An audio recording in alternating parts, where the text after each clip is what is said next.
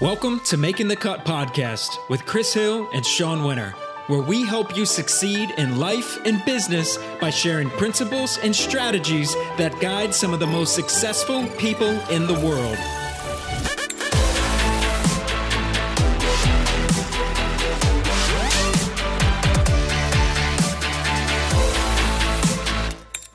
Welcome to episode 34 of the Making the Cut podcast. I'm Chris Hill with my co-host, Shawn Winter. Today on the show, we have celebrity chef, TV personality, and food entrepreneur, Aaron McCargo Jr. But before jumping into that conversation, here's a quick word from our sponsor. The Cordon Bleu is considered to be synonymous with outstanding quality, setting standards in both the culinary arts and the hospitality industry for over 120 years. If you want to set yourself apart from the competition and prepare for a career of exciting opportunities, learn from the best of New World innovation and cuisine with the principles, techniques, and artistry of French traditions. Apply now at cordonbleu.edu. And we are 1 week away from closing the Plate It Like You Mean It contest with our prize provider, Oneida Food Service. This is where one lucky winner will receive a full tabletop installation for their upcoming or current food business. And not only that, 3 other winners will be selected to receive prize packages of tabletop products valued at $10,000, $5,000, and $2,000. It is one of the biggest contests that Entrepreneurial Chef has run to date, so don't delay. 7 days left. Submit your photo at entrepreneurialchef.com/Oneida. Enter and be on the lookout to see if you won. And speaking of contests, Chris, we're connected with Aaron McCargo. He was the winner of the Food Network contest, right? That's right. You know, actually, that was one of the seasons of Food Network Star that I watched. He's got a great, big, bubbly personality. So this should be a really fun conversation. If you don't know Aaron McCargo Jr., he was the winner of the next Food Network Star and subsequently starred in his own show, Big Daddy's House, which aired for 7 seasons on the Food Network. With appearances on variety hit shows, it's safe to say McCargo has a God-given talent that the world has readily embraced. Despite the myriad of success McCargo experienced thus far, words like humble, honest, and humorous are just a few ways to describe this renowned chef. Shawn, I'm looking forward to this. What do you say we hop in? Yeah, looking forward to catching up with him again. Let's do it. Chef Aaron McCargo Jr., how's it going today? Good, man. How about yourself? Doing great. Thank you so much for joining us. You know, I know a lot of our listeners are familiar with you, know your story, have definitely seen that nice big smile of yours, but maybe you could give a little bit of background, a brief history of your life leading up to here. Well, I got to first say, it always starts with God. He gave me an amazing gift and great parents to help me figure out what I was going to do with my life. Like a lot of kids and a lot of young adults, you're struggling with listening to folks try to drive you into what they think you should become or what area of your life you should be focusing on to be a great person. But I've always loved cooking. I had a passion for cooking, and I didn't know what a passion for cooking was or food at a young age. I just knew I loved being around the smells, the textures, the taste of food. And my father was able to look at that and see that this was something potentially that I could make a living off of. And he just continued to tell me that, I was going to be a chef. I was going to be able to make a lot of people happy with my food. And from the age of 4 or 5 years old, starting with the Easy Bake Oven to 7 years old, to really getting in the kitchen and dibbling and dabbling with food, to pursuing it throughout school. It was kind of tough in the beginning. Being from Camden, New Jersey, it wasn't the most liked and popular thing to be wanting to cook, because in the early 80s, it wasn't thought to be something that anyone and everyone was looking to get into. So I had to really persevere through a lot and go through a lot of abuse and bullying and things of that nature, just because of what I love to do. And no one really understood my drive and my love for food and for cooking and making people happy. So, I stuck with it and went through high school and attempted culinary school. And I realized that my take on food and culinary schools were totally different. I know that they're there to teach us and to show us, the basics and the fundamentals of cooking. But I knew that I had my own taste that I wanted to share with the world, and here I am. And so, Aaron, even at a young age, you were an entrepreneur. Weren't you selling cakes in school, in high school, all the way back when? Was that kind of where you started testing the water with that? Yes. It's funny because I remember in the 9th or 10th grade, my mom was like, hey, you got to get out the house and do something. And I was just reading cookbooks, watching Yang Kang cook, Julia Child, you name it. I can't forget. I can't think of his name for the life of me, but he's one of my favorites. But I just kept watching culinary programs and TV shows off of PBS. And my mom's like, there's a Wilton cake class happening at JCPenney's. You need to go sign up for it. And I really didn't want to do it, but the cake thing I was interested in. So I wound up taking the class. I was like this little bald black dude. No, I had a fro at the time. And it was like 50 old white women looking at me like, what is he doing here? And before you know it, in 2 weeks, they're like my mother, my grandmother, my auntie, and they're looking for me to come in. And when I didn't come in, they were chastising me. And I took that Wilton class and I turned it into a cake business and started selling cakes at school. And people, the drug dealers, the neighbors, everyone was interested in and knowing that there was a baker in the city. And I was the guy that was just making cakes from my home and selling to whoever was willing to buy them. That's one of the best stories we've heard on this podcast so far. That's real talk, brother. That's great. Well, so maybe you can fill us in a little bit on your career from maybe the time when you tried out culinary school and didn't seem like a good fit to maybe leading up to the Food Network days. Well, it's funny because my mentor at the time, I was working at a private club in Camden, and I was like a bar back houseman, just setting up rooms and things of that nature. And I got into the kitchen, I met the chef. He was a real strong-headed, tough guy, and I was telling him I love cooking, and he was like, well, you got to prove yourself. And I believe that's something that we've gotten away from, and hopefully we can touch on that today. But it was a matter of proving myself that I really had passion. I wanted to do it. So he was throwing at me all the grunt work, like peeling 4 50-pound bags of potatoes, cleaning 4 or 5 cases of chicken breast, skinning and filleting salmon, whole salmons, and things of that nature. And I'm like, this isn't cooking. But he taught me that if you really love it, you're willing to put in the time and do the work as far as the prep is concerned. And, at the culinary school, I came back to the club, and he hired me as a cook and gave me that same treatment. No preferential treatment, being that I was from culinary school, because it was a school of hard knocks working in the kitchen. And from there on, he moved on. He had a position as a executive chef at the steakhouse. He brought me on, and I was his sous chef. And then he moved on, and I became an executive chef. And then wherever he went, I followed, and then folks started to hear about me. And then I wound up being one of these guys that people really didn't hire for like this real fancy foodie thing that we didn't know about back in the 90s or the early 2000s. It was more about me making sure that we had a trained staff, consistent product, good tasting product, and we had our own identity. And I just kept growing in the restaurant industry through my reputation as being a guy that was committed to the game and passionate. And then eventually I winded up owning my own 2 restaurants. And I made that big mistake, which I warn anyone, take your time, do one at a time. There's no rush. And I thought that at the time, if I can get them all going and be successful, then that would be great for me to grow this whole big enterprise. And it actually stressed me out. I made a lot of mistakes in opening my business. I didn't have the right tutoring or support. Financial support is big. Of course, I'm sure you guys know when you start a restaurant, but I learned from the mistakes. I got out of it. I needed a break. A buddy of mine told me that Jefferson Hospital in Philadelphia was looking for a chef of catering. And I said, okay, well, I've done a lot of catering, but I didn't want to go to the 9 to 5. I was like, something about when you put in 12, 13, 14 hours a day, pleasing people, working with a crew that's got your back, the dishwashers that are rocking out, it drives your blood, it drives your adrenaline. It's like it's an addiction. And I didn't know if I can get rid of that addiction, but I needed to support my family. I took the job, and I had a great boss, a female boss, Mary Grant. I will never forget her. She let me be who I am and create the food that I thought would be great food for the catering. And I heard my wife tell me that there's a show called Next Food Network Star, and they're looking for the next TV personality. And I'm a pretty to myself type guy. A lot of folks can't believe it, but I pretty much don't like crowds. And still to the day, I pretty much stay to myself. But she thought that with my food, my personality, we always did little gatherings at our crib, and people just came over, and I just did what I wanted to do with food and got funky with it.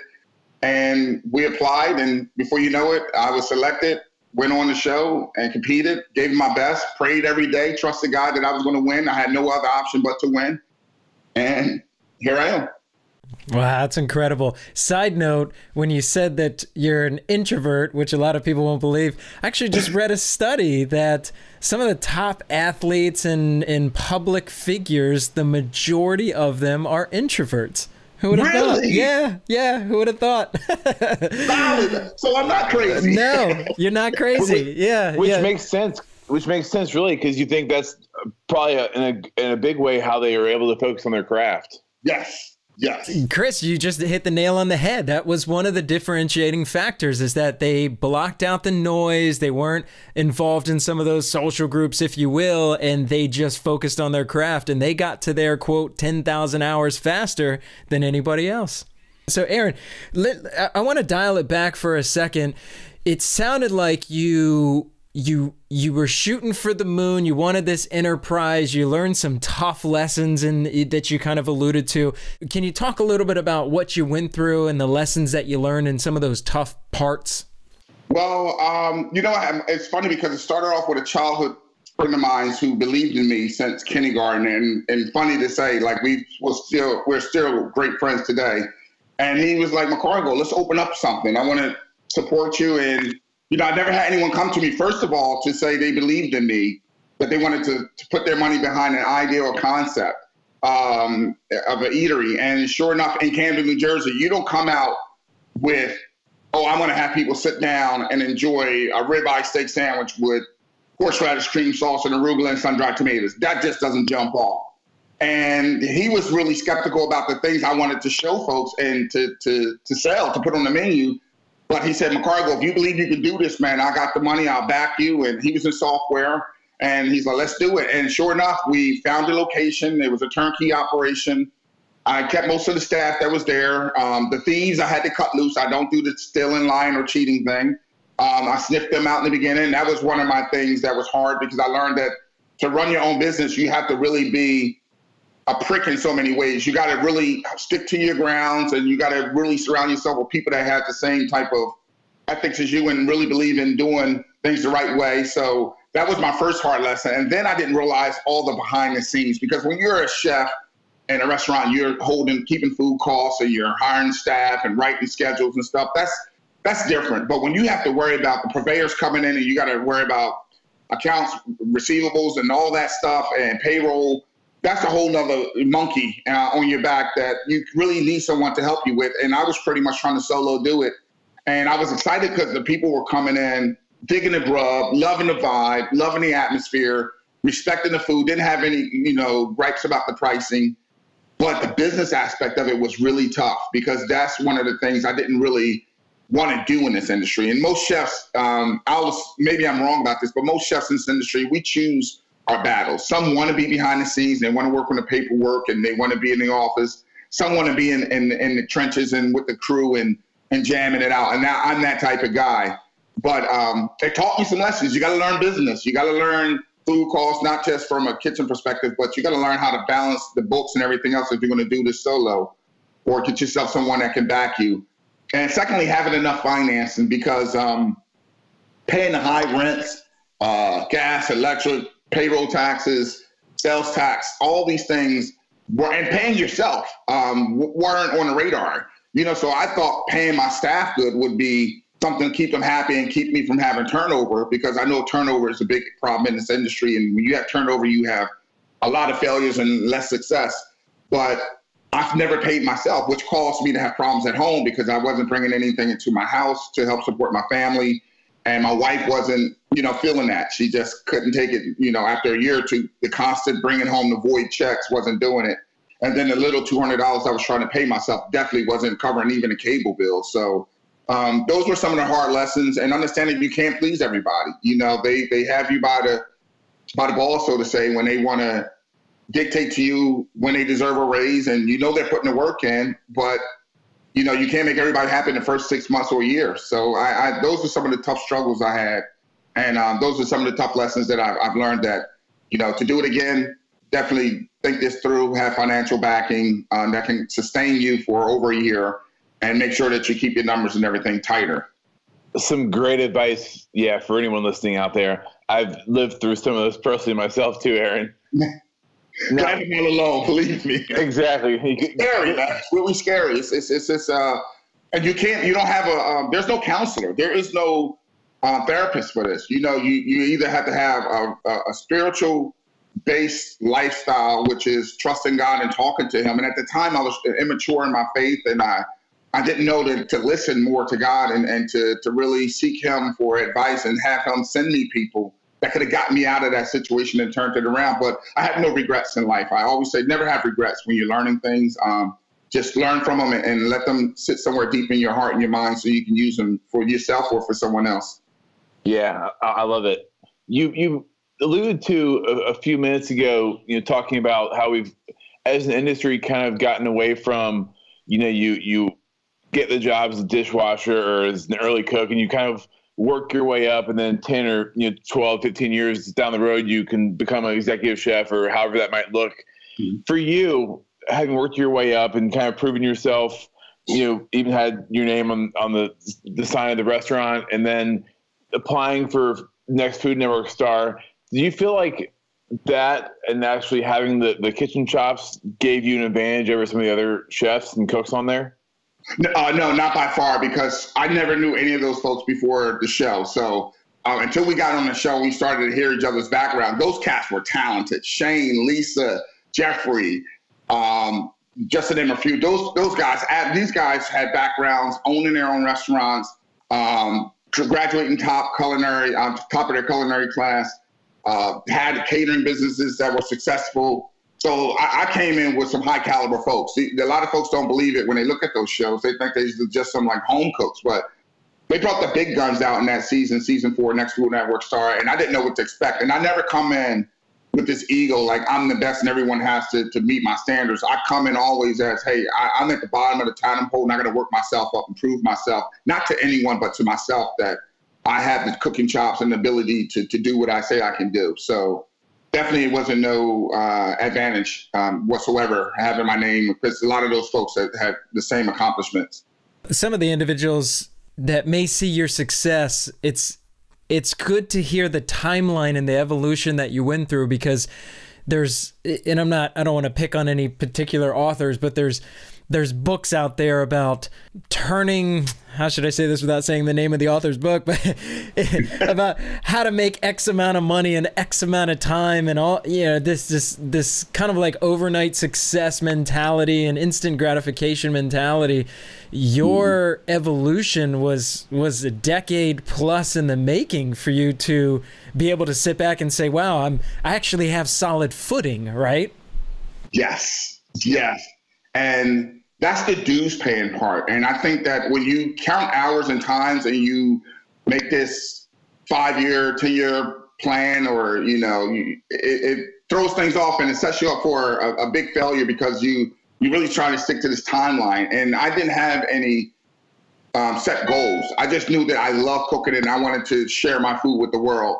And a lot of folks are under this thought process of saying, hey, if I do this in this amount of time, then I can achieve this. And that's what's coming into the industry. And just to keep it real with you guys, it's frustrating because we got a lot of, I'm not going to say wannabe chefs, but we got a lot of folks that are reading books, that are trying to mock what they see and not go through the process to really learn for themselves.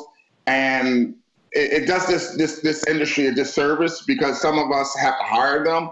And they come in with ego, and they come in with these plans, and I read this, and I've done this, and I heard this, but you've never experienced anything on your own. And I think that's the best lesson in life, is to experience it for yourself. So I can really speak to it. No one can tell me that climbing a ladder this way is easy, but they can't tell me that it's not fun, because you got to love it to make it fun. And I love what I do, and that's what made it fun to do. So those 10, 15 years, yes, reality of number of years, but it didn't feel like it when I was going through the process, because I was constantly learning, evolving, hanging around good people that really nurtured me and mentored me in the way that I needed. Well, and I think, having those 10 or 15 years, if you don't have that time, then you never really find your own voice, and you kind of just do the stuff that you read in the books or that your old boss showed you. But if you actually had that time to learn and grow and try new things, like you have, your very clear Aaron McCargo Jr. voice as it relates to food. Yes, and you hit that on the head. I couldn't have said it better. It's your own identity. And every time I meet someone that want to get in this, I say, create your own identity. Put in the time to find out what is it that drives you about cooking, that drives you to want to show up, to put out your best every day. It might not be in the kitchen. It might be writing recipes, but you have no desire to want to cook or to make this a full-time job. It might be pastry. It might be saucier. It might be a million things. You might just want to be a butcher, still part of the food, but that's what you want. That's what you learn, and that's what you crave, and that's what you want to share with the world, and that's what drives you. So you can create your own way of butchering and create new techniques and learn from the old techniques. And I think that every part of this industry has something that you can make your own if you really settle down and find out what you really want to contribute to the industry and what you really love about it. Love that, Aaron. Now, to talk about your time getting thrust, I should say, in the limelight, and now you're this media personality, television personality. For those individuals that, let's say, like yourself, were doing it for the right reasons and were in tune with themselves and very passionate, and they're not just doing it for fame and money. For those individuals that want to experience that or get to that level, what's some of your advice, or what's some of the insights that you learned going through that process? I gotta say, the number one thing is stay humble. The one thing is always remember that you're a human being, like the folks that look up to you, the folks that call you role models or leaders or mentors. You're still a human being at the end of the day. I personally, and I know a lot of folks don't agree with this, you still have to answer to God for how you carry yourself, your integrity. Those things are core values that you either have them or you don't. And if you happen to get that opportunity to get the spotlight on you, and you get sucked into the fame of things and get sucked into what society tells you you are, you'll lose who you are, man. And it's sad to be alone in this world, because your real friends, your real family, they know who you are. And you want to always be true to yourself. You always want to walk away at the end of the day and lay down at night saying, I am who God created me to be. I am the best me I can be, and not who someone else created me to be. Secondly, I will always say, take your time. Like, this is a day-by-day process. Today you're up, tomorrow you're down. And I'm sure you guys know, a lot of folks have heard of some people, maybe even experienced yourself, that, it's nothing's guaranteed. This is, and you're getting scrutinized for petty things or big things because the eyes of the world is on you. So you better be ready for it, because it's not about being perfect, but you got to be able to answer for everything you do in the spotlight and out of the spotlight. And if you do have kids or you have a spouse, you have to respect and understand that they're part of this with you. So you have to not just look out for yourself. You have to look out for the folks that are connected to you. And you got to live in the moment, man. Every moment is precious, but it's not to be carried to the next day. I live 24 hours a day, and the next day I don't know what's guaranteed to me or who's going to want me to speak or to cook or won't care about anything about Aaron McCargo Jr. But I know that I can walk away feeling that I've given my best to my craft. I let that be the number one thing still that drives me. It's not the TV, it's not the fame, it's not the accolades, it's the fact that I love cooking, and I appreciate God for the gift.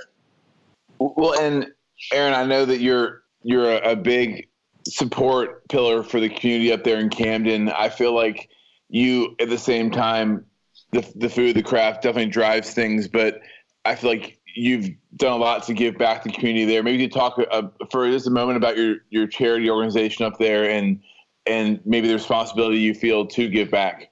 It's that's on my top 3 list, and it's my nonprofit, Play to Win, and I can't take credit for this. We're 9 years in. I didn't want to do this. I remember sitting on the toilet back in my small apartment, taking my morning normal routine, and God said to do this, and I didn't know what it was to Play to Win. I didn't know why would God trust me to mentor some young men and start a program that I'm going to take these guys and tell them that you have a chance to do and be anything you want to do if you put your mind to it. And I had a flashback moment about when I was getting picked on. I was ashamed to talk about wanting to be a cook. I didn't have the support from the community or my friends, all of my friends, because I knew that I felt alone. I was a loner because no one could relate to what it was to want to cook, to want to feed people. And I said, there's other people like that in the city of Camden that have a drive, they have a passion, they have an idea of what they want to do and they like it. They're just embarrassed or ashamed to say it, whether it's writing poetry or creating an app or just being able to be a columnist. I don't know what it is, but they don't know how to get it out because it's still in the city. There's this expectation of what you should be, whether it's being an athlete, being a performer, being an entertainer. But there's a lot of things and everyone has a gift, and some people don't know how to expose their gift. As parents, they don't see it in their children. As children, they don't see it in themselves. So Play to Win is an opportunity for young men to come together from the age of, we follow them for 10 years. We get them in the 9th grade and we follow and we just pursue what they're passionate about. And it's all about exposing it and getting them the support group and then that arena that will help them become what they choose to be, that they're passionate about, and not having someone tag them with, hey, you must go to college. You must take this trade. You must do this because it's about the money. The money will come. And I think, Shawn, I said this before, the money will come. You just got to put the time in and love doing what you do. It's inevitable that it'll come. And it'll be just what you need to survive if you just stick to the course. And Play to Win is all about helping these young men understand that, hey, you have support. You got somebody that's been where you are, that felt the way you felt, that's from the same neighborhood. I know the challenges. I know the temptations. I know the peer pressure. But I can tell you that if you stay focused and you trust God and trust that you really love this thing that you want to do, that you will make it. And that's what Play to Win is all about. And I can't give enough because I just think it's a privilege to be able to touch someone's life and be able to have them look at you and know that you're going to have their back and be there for the long haul, through high school, through all the adversities, and help them see their way to their future. Love that, Aaron. And some reflecting back on some of the studies that I read, because I constantly get those, but some of the most successful and happiest individuals have a direct connection to community and to giving back. And I can imagine for you that if you do hit any tough periods, that you can reflect on that work that you do, and it just drives you, right? Yes. Man, I'm telling you, to see these boys show up, it's what drives me. Like, I'm not crazy. They really know that this is going to help them. And I have down days, man. I have a lot of down days. I doubt myself a lot. I mean, I'm a human being and I got blood running through my veins. So it's not like I'm on my A game every day. But to hear these guys say, hey, Chef, what we eating for lunch? Chef, I was talking to my mom and I told her I love her. Chef, I'm having problems, in school. And just talking to me like, they know that I'm their friend. They don't know how much they do for me. I mean, I think that they think they're getting the best of this deal, but honestly, you hit it on the head. I'm getting the best of this deal all the way around the clock. So I have nothing but happiness in my heart about this program and what I'm doing. Wow, I love it. And now he turned selfish on us. It's all about him now. It's not the charity. Hey, it's Selfish Friday. Don't worry, America. That's right.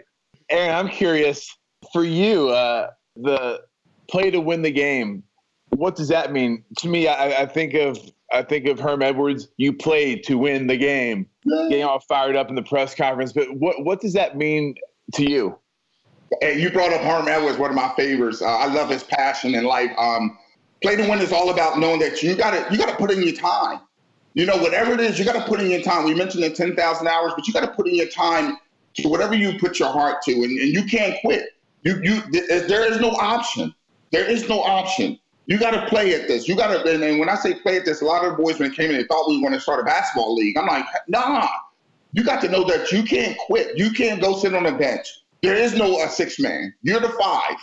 So we're in this together, and we're in this to win in life. We're in this to say that whatever period, quarter, inning that we are in life, that we're going to put 110% in to win.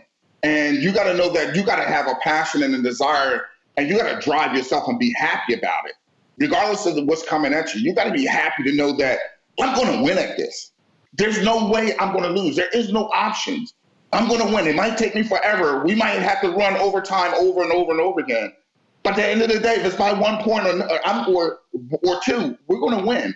And that's what Play to Win is all about, is making sure that these young guys understand that we don't have an option to quit and turn back. Those days are over. So when you got support, you got someone believing in you more than you, we got a problem, because you got to believe in yourself more than the person that's supporting you. And that's what Play to Win is all about. is making sure that these guys don't ever think about quitting, don't ever think about them being failures, don't ever think about, yeah, we will have failures, but that doesn't identify you as a failure. So they have to wrap that around their mind and their heart to know that there's going to be up and downs. There's going to be slow periods. There's going to be times that we're down by 10, but we still got a chance to win as long as that clock is ticking. And as long as you got air in your lungs, the clock is ticking, brother. So keep on playing the game. Love it. So to change gears just for a moment, as you were starting to experience success with, let's say, Food Network, and so then you, I don't know exactly when, but you launched the sauce, which is one of your products, if you will, but how did you start thinking differently about business, about your career, about diversifying yourself, your expertise, your experience? How did you start thinking about that to then open up to opportunities? It was all about thinking about the ground level folk. As a chef, I don't try to appeal to the Manhattan crowd. I think that if they're to eat my food, they'll love it. But it's about the common folk that want to appreciate good food and not feel intimidated by what it is. And that's how I look at products that I create. I'm thinking about the everyday mom and dad. I'm thinking about the teenager. I'm thinking about the elderly. I'm thinking about those that have restrictions in their diets. I'm thinking about all those folks that can't appreciate the rich things in life, and not rich in money, but the more upper class things that people say you should have or need to appreciate it. And so when I created the sauce, I thought primarily of my own family and my wife. My wife's a very talented, smart woman that doesn't cook. She doesn't like the kitchen. She feels like it's intimidating. And I know she's not the only person, but she loves great food. And when I thought about the sauce, I'm like, what can I do to put, and what can I make as a condiment or as an enhancer, food enhancer, or something that can make cooking easy so that anyone can walk in and be a novice and be scared as crap, but know that if you take a scoop of this sauce and add it to any protein, veggie, or starch, it's going to give you the best flavor and have it consistent. And you guys know as chefs and in the industry and in diner and eaters that consistency is key. And I thought that if I can give something to the world to say this is something that can make cooking easy, and it can be consistent and taste great and be good for my family because it's just pure natural goodness, then that's what I want to do. And my wife was my first, as I say, not test dummy, but she was my first tester that said, hey, you know what? This works. And she's been in the kitchen ever since. And my kids get in the kitchen and all they need is the sauce. And I've talked to the elderly and all they need is the sauce. I've given the sauce to my nonprofit when they went off to college. I'm like, yo, you got a microwave? You got water? You got the sauce? Dude, you can rock out a meal. And then we started creating videos and menus and things of that nature so folks can really learn how to make good food at home consistently and easy. And I pray that all my products are able to be for the common folks that want to just have restaurant style great food without going through all the hassle, the stress, and the fear of making it. I love that. That sounds great. For you now, Aaron, I get to see you every so often Sunday night on Bar Rescue with Mr. Taffer, which is always entertaining. Aside from that, how do you occupy your days for the most part right now? For the most part right now, my primary focus is my family. I've been able to have some time to spend with my kids. I have 3 kids, and my youngest 2 are in teenage years. So it's very precious and valuable to me. I'm so blessed to be able to see them and to talk to them and watch them grow. I'm also spending more time with my nonprofit and also pursuing and promoting the sauce. And as of like 3 weeks ago, I started the Facebook Live and on Wednesdays and Fridays where I go and really expose those restaurants and eateries and mom and pop shops that have something great to offer that folks in their neighborhood know about, but a lot of folks don't. So I've been just hitting up spots and talking to the chefs and the owners, and really it's called Real Talk Food Talk with AMJ, trying to get in the behind the scenes so folks can see how things are made, get to know the passion behind the food, and get to taste it through me. And I can validate this person as really having great grub in their hood, and this is where you need to go to check it out so we can start getting folks to support a lot of restaurants and eateries that aren't getting that support unless you're heard about through a famous celebrity or you're heard about through a newspaper article that might have hit your town. But I'm here to expose that all over the country and use my platform to have folks that when they do travel or when they're looking for something unique, whether it's in Camden or whether it's in some parts of Jersey, Philly, or wherever, all over the country, this is where you need to go. This is what you need to try out. And AMJ says the bomb. So go ahead and get a taste of it. So Aaron, you have your hands in a couple of different things. You're balancing life and family and business and the different career moves. So are there productivity principles that you have? Are there ways that you structure your time, your day to be effective? Yes, that's key. I can't do it on my own. I have a great assistant that really helps me in all these projects so that I can keep my schedule balanced, because I believe in life, if you don't have balance, man, you're going to get stressed and you're going to get crazy and you're not going to be able to enjoy what you do. So I make sure that my weekends with my nonprofit are set aside. I make sure that my family time, when my kids come home, if I'm in town, I'm with them. I selected my 2 days of the week that's committed to my Facebook Live, Real Talk Food Talk. And I also leave open space for appearing on Bar Rescue, and which I get enough notice and time to do that. And whatever type of fundraising opportunities that I can do that doesn't take away from my family time and in my personal time and my God time, I try to participate in those things as well. And the sauce is the sauce. So, you know, I'm like Jay-Z. I ride around with it in my car. So for the sauce and the spice, a brother can hook you up on the spot. But, you know, I have great people around me. And I always say that you need a support team and support system to make things like this happen and keep a balanced life. And so I can't take credit for anything, but knowing that God has blessed me with great people to help me along this journey. And Chris, let me jump in really quick, just to clarify for anyone listening. The sauce, that's the actual name of the sauce, right? Right. So when you hear him say, I ride around with the sauce, you know, some people are thinking, well, what's it called? I want to look it up. No, it's called the sauce. It's called the sauce. So for anybody who wants to know. Yeah. The sauce and the spice, they're sisters and brothers. So the spice is the dry formula of the sauce. And like you said, the sauce is the title, because when I created it, my brother was like, yo, man, this is banging. What kind of sauce is it? I'm like, it's not a sauce.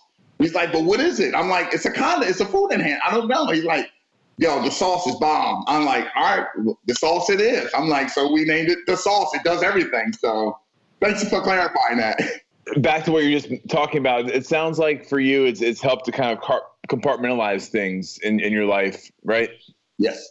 If I didn't, and I've been where I didn't, I'm going to keep it real with you guys. I was chaotic. I was overstressed. I was trying to grab too much at one time. And honestly, I don't know, you probably don't know, but a lot of my fans have been, I went off the radar, man, for a long time with social media. And I'm not a big social media guy. My team is helping me learn this and keep up. But I had to go off the radar and just get by myself, you know, and it was forced. It wasn't something I chose, but things were falling were just spiraling out of control. And I had to breathe, and I had to take time to meditate and to go back to the ground zero, to the basics, and say, Lord, what do you want me to do? Where am I supposed to be most effective? How do I find joy in everything I'm doing? Because it got a little bit overwhelming, and it's because I was listening to too many thoughts in my head and too many people that had good intentions, but I just didn't know. And I got into panic mode. You know, I wanted so much because the train was moving at such a fast pace. And I had to understand that I had to slow the train down. And if I didn't, someone's going to slow it down for me. And luckily, I was able to just go off the radar, you know, take a sabbatical and just really regroup. And I feel 10,000 times better about my life today, about the things I'm doing, about the participation. And I learned how to say no to a lot of things. And I learned that you can't make everyone happy. So it's been such a learning experience to know that for anybody out there, take it one day at a time, man. It's real talk. You know, you touch on something right there at the end when you said you learned to say no. I think it's super invaluable for the audience that we have, because a lot of them have a tilt towards entrepreneurship. So can you just elaborate on that, on the power of saying no and why that's so important for someone in your position? Because what happened is folks look at you and they see something. They sense that goodness. They sense that gift. They sense that talent. And then it's like an epidemic. If someone knows it and they hear it, and then in the atmosphere, in the universe, someone else gets the wind of it, And then you start to build up this happiness and this joy, like, wow, I've arrived. This is good. This is what I've always wanted.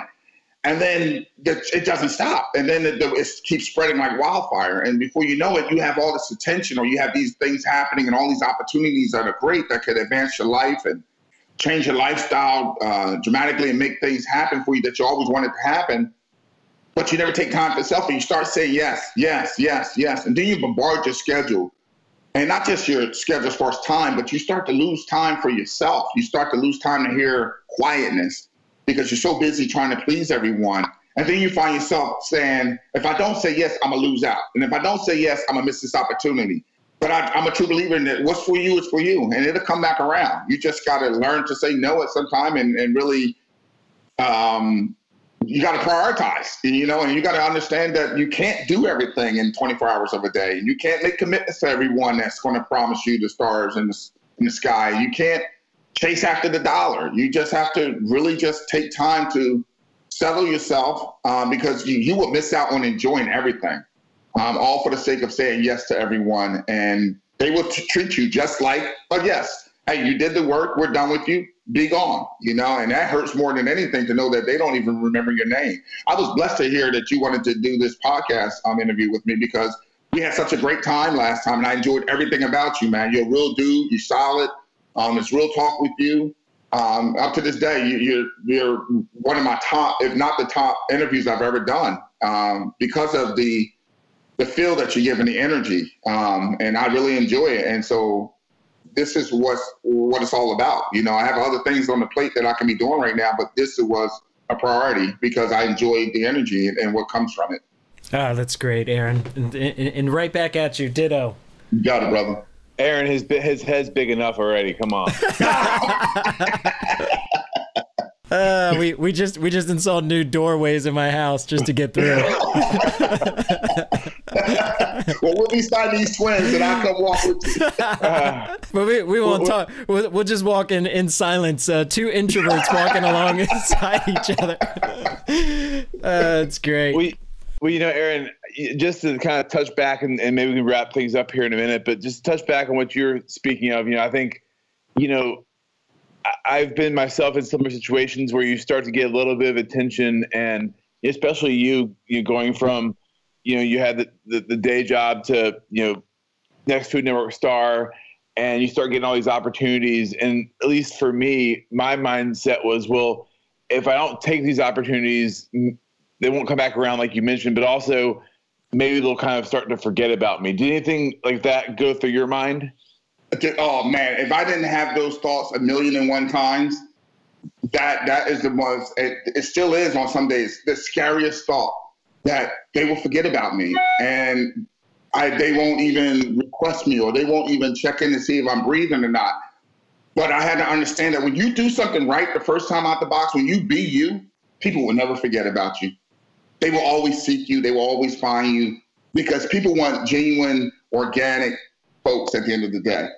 And there's a good amount of folks that can care less about the organic person of you, but I had to put those fears aside, and I'm still working on it. I haven't perfected it, to know that they do want to know about Aaron McCargo Jr. They do want to see what I'm doing. They do want to see what kind of food I'm creating, where I'm at, what I'm tasting. They do want to know about what I'm doing. And that's what I have to feed myself as thoughts and confirmation that I've left a good impression on people. And that's what I aim to do, is to leave a good, honest impression on folks, that those that forget about me was meant to be, and it's not something I can control. And those that remember me, it's a blessing because obviously I've touched their life in a way that they can relate to me. So that's my model. And that top 10% that really connects with you, that really loves Aaron McCargo Jr., your smile, your laugh, like your personality, those are the ones that kind of help carry the torch forward as well. Oh man, you said it. They really do. And you ditto. I can't say anything, man. You hit that. That's just what it is. That's just what it is. That 10%, man. It's like I look at my nonprofit. If one makes it, I'm solid. If one gets it, I'm good. That's all that matters. Love that, Aaron. Now, I do have a question that did pop in my mind, and I'm very curious. You're someone that has done interviews, you've had press written up about you, you've had restaurants, so you've had reviews on those restaurants. Is there a time, maybe it was one piece of press that was written that just took the wind out of your sails? You read it, it hit you hard, it knocked you down. What was that? What was your reaction? How did you kind of get through that? Because the reason I'm asking is as people find success, they do get negative press and feedback, and I really want to understand how you processed it. I'm going to tell you, it's 2 times in my life thus far that has happened. One was the incident with Paula Deen. I went on to say that Paula Deen is a good person. She treated me with respect. I hung out with her at her home. I was on her show, and we shared the same producers. Never had, any bad blood or bad experiences with Paula Deen. And that I don't think that everyone should jump on this bandwagon as judging her and they don't know her. And I said, I wouldn't want no one to judge me based on something that was said or something that could have happened or didn't happen and not know who I am. And I teach my kids that unless you're there, don't you respond to it. Don't you follow the bandwagon. And so I got so much, lashback about here I am a black man, the N-word was thrown out there. I'm looking at it, and it was just a whole TMZ nonsense thing, and folks were like looking at me sideways. But I had to speak my truth, man, because I wouldn't want no one slandering me and saying things that you don't even know me. But because you heard it, you're ruining my reputation, my opportunity to make money for my family and whatever else it might be. And the other thing was when I won Next Food Network Star, I read an article and heard someone mentioned that it was a pity case, that I really shouldn't have won. I wasn't the most talented. And that my sob story from Camden was why I won. And those two hit me to the core for a second, because I had to realize these folks don't even know me. And they're sitting behind their computers or sitting wherever they are standing, making a statement based on their opinions. But if they were to meet me face to face, A, they would love me or will we be fighting? Or B, they would feel really ashamed and sad to say what they said about me because it's not true. I love people in general. I love life.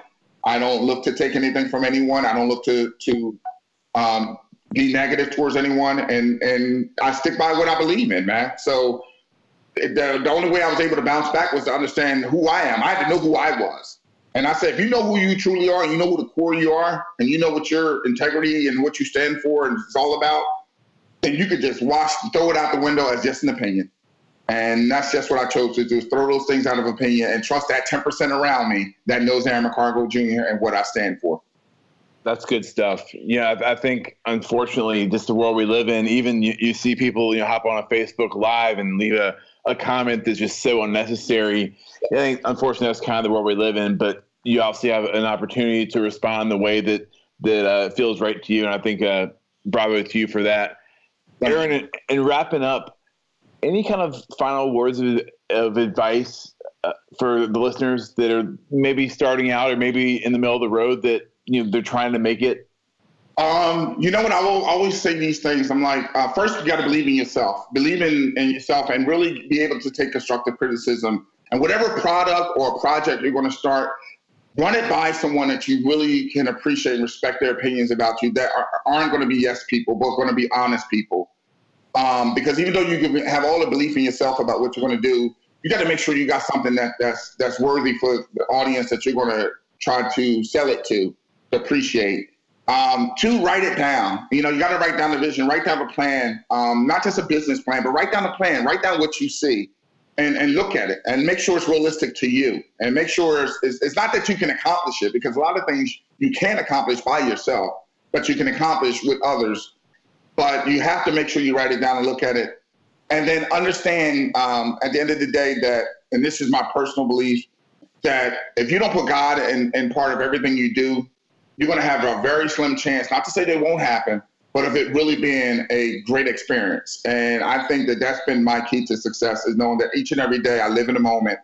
I trust God for what's going to happen. And I look at my plan.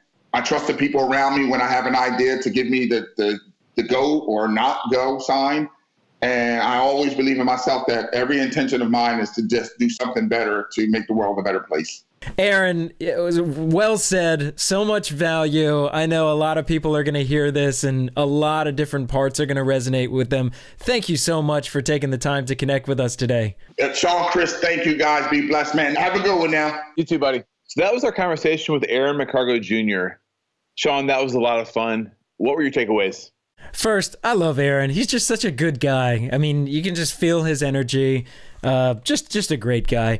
You know, there was obviously a lot of things that we talked about, and there's a lot of great takeaways. Two in particular for me was toward the end. I really enjoyed when he said that he had to learn how to say no, essentially. It's very easy to go in 1,000 different directions and start trying to do all of these different things and potentially appeal to a lot of different people that might be tugging at you. But your time is the most precious thing, and you protect your time by saying no to certain things. You know, and I know it's a fine balance because, as you discussed with him, there's a fear built in that if you say no, then all of a sudden you may lose your relevancy and people won't ask anymore. But I think it's how you say no. Learning how to control your time, saying no, but saying it in a way that still leaves that door open for that other individual potentially, if that's the scenario. I think that was important. And I think another one was, how do you deal with negative press and how do you deal with negative reviews? I think that's that's tough in business, is to maybe build something that's your own baby and have people to talk negative about you, or just you being you as an individual, right? Aaron was just expressing himself as an individual based upon his experience, and people started attacking him.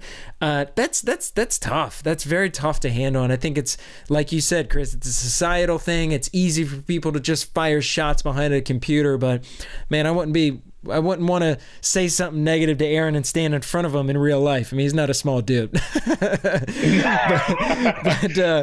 but I think those are two things that I liked in our conversation. What about you? Yeah, and like you started talking at the beginning, he's a great guy, a lot of fun. You know, I think there's a lot that I took away. I really enjoyed hearing him talk about, you know, as an industry, we've kind of gotten away from the, you know, put in the grunt work, you know, working, you know, for however many years up your way up the line to kind of figure things out, to where then you have a chance to kind of do it for yourself. And, you know, him talking about how if you really embrace that time, you're able to not only learn, but you're also able to kind of develop this sense of what kind of art and what type of the craft that you want to put out there to the world. And it's really only through those years and through that slugging it out, you know, day after day, year after year, that you kind of figure out for yourself what it is you want to do. And, like, you know, for him, he found something that was very kind of unique to him. He wasn't trying to, like you mentioned a few minutes ago, Shawn, he wasn't trying to appease everybody and make everybody happy, but he found the food that he wanted to cook and stuck to his guns, and as a result, has been really successful in doing so. So you guys let us know what you think. We had a blast chatting with Chef Aaron McCargo Jr. Let him know on Facebook, Twitter, Instagram, wherever it is that you connect on social media. And now just one final quote from Chef Aaron McCargo from his interview with Shawn from Entrepreneurial Chef. It's all about networking through word of mouth and making sure that your first impression is your best impression. And with that, we're signing off.